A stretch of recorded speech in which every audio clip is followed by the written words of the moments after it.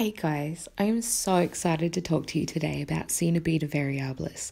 Now, Aussie hermit crabs, I think, are probably the coolest crabs. I am a little bit biased. I do have strawberries as well, but Aussies sort of take the cake, but don't tell my two strawberries that. Now, I started off 4.5 years ago with your stock standard pet store sort of setup, which is horrible. Hopefully, in the future, we can change that perception of what's basic for hermit crabs. Now, about 2 years ago, my Aussies started to breed, or they were mating and courting and all that sort of stuff. So I started Holy Crab, and from there I've just got this light-hearted blog where I talk about Aussies and care tips and that sort of stuff, but mostly just talking about the crazy stuff that they get up to. And the real motivator there was being able to document the mating behaviour, and also spread awareness and advocate for these little guys, because I think that's really important.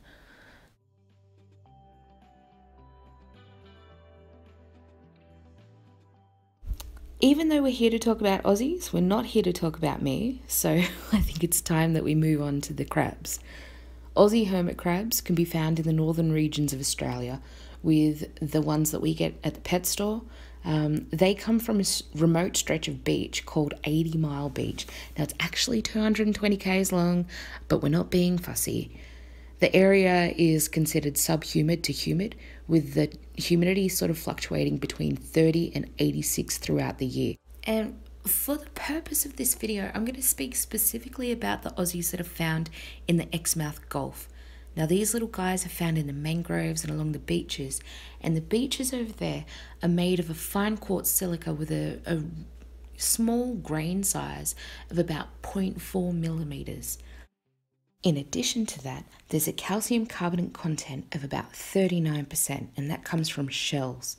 As you get closer to the mangroves, the nutrient sort of density in that area really increases. It just goes crazy.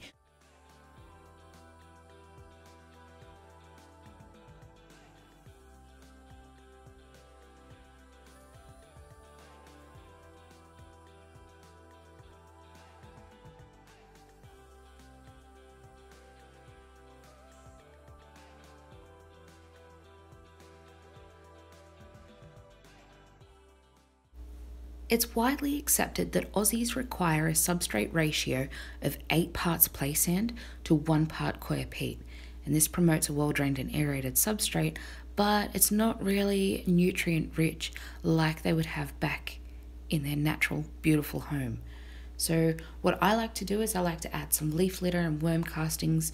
I add shell grit or eggshells, sometimes moss as well, and that gives the crabs a food source while they're digging, but it also gives the substrate a nutrient balance. Make sure you start off with nice deep substrate right from the beginning to make sure that the Aussies have plenty of digging space. These guys might be small, especially compared to a strawberry, but they are destructive diggers.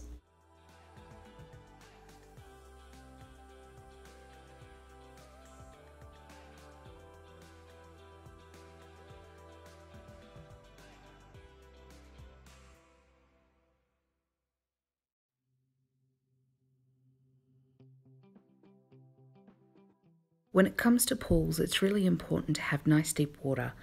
Aussies love to swim, and a lot of the time you'll find them in the saltwater pool. Otherwise, they'll be sitting on the side using their claws for water uptake.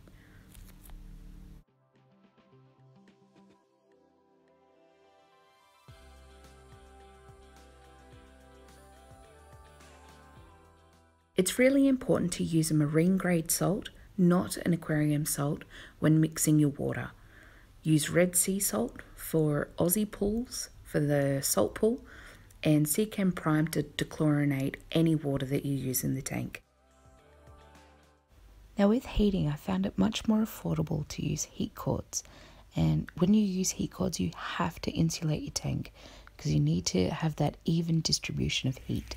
Otherwise, you're not going to be able to keep the temperature between 26 and 32 degrees Celsius. Because if that temperature drops, these little guys are going to start to become lethargic and, their metabolism's going to slow to the point where they don't recover.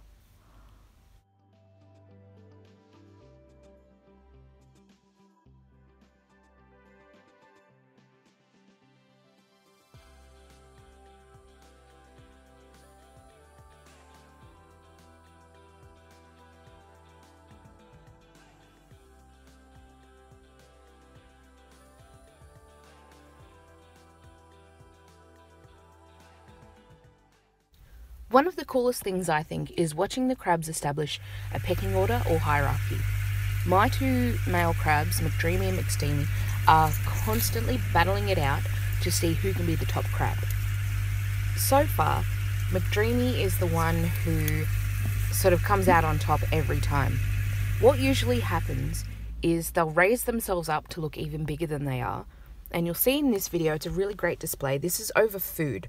This is just one of the times that they will, sort of battle it out without fighting to see who comes out on top.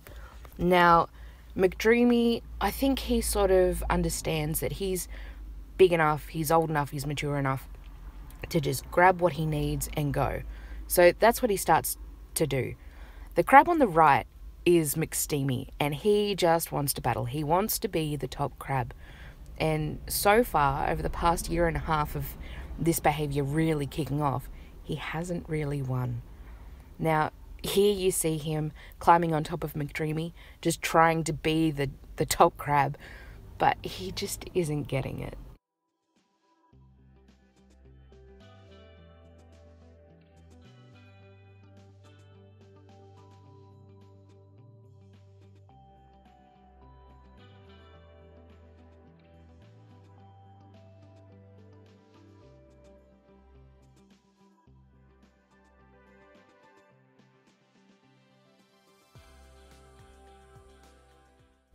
I've been really lucky over the past couple of years to see some really interesting guarding and mating behaviour within my Aussie tank.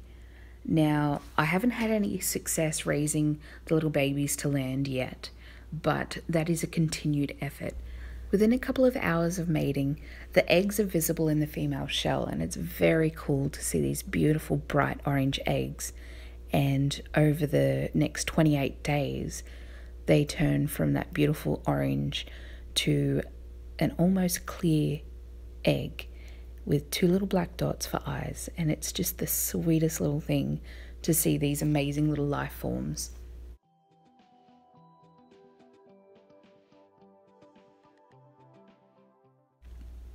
In the wild, mating season takes place between October and April.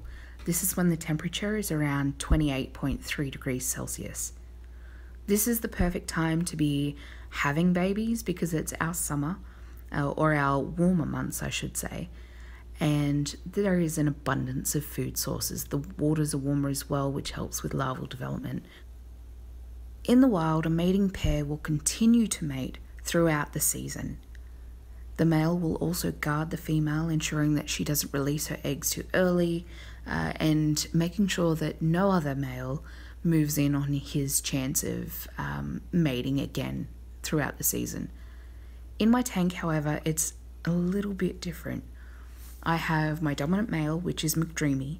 I have my second dominant male, McSteamy, and I have an intersex crab called Slimer. Now, Slimer was a rescue, and when I got him, he was a sheep.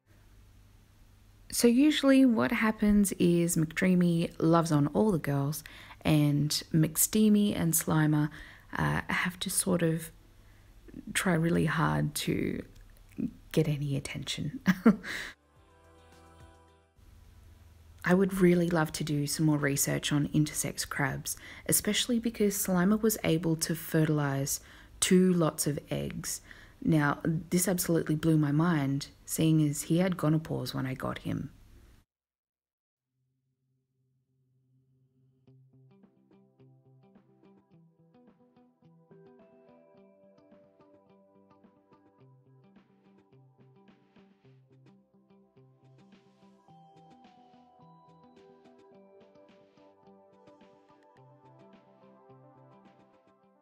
Coenobita variabilis, or Aussies, have a much smaller abdomen in comparison to, say, a strawberry or a purple pincher.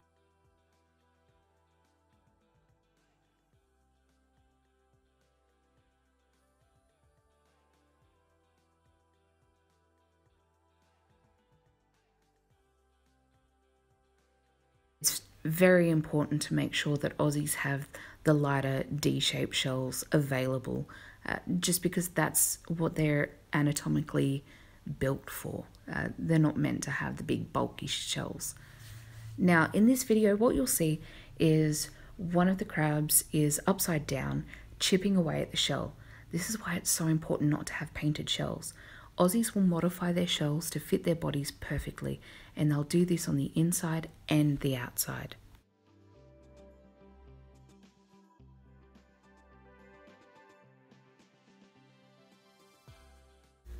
Aussies do come in amazing varieties of colours. That is how they got their name, Variabilis.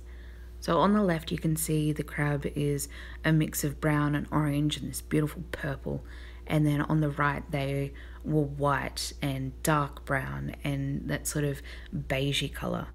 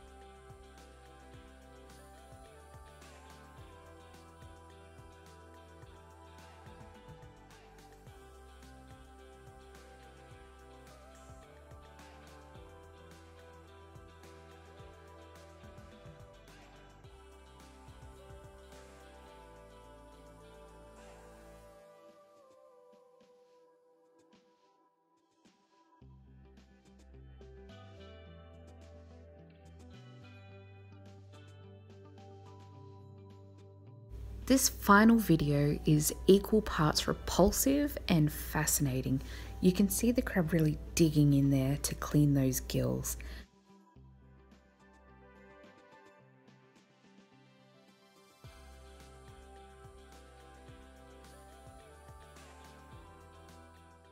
Now I hope this has helped shed some light on who Aussie hermit crabs are and their slightly different needs. Thank you so much for being here.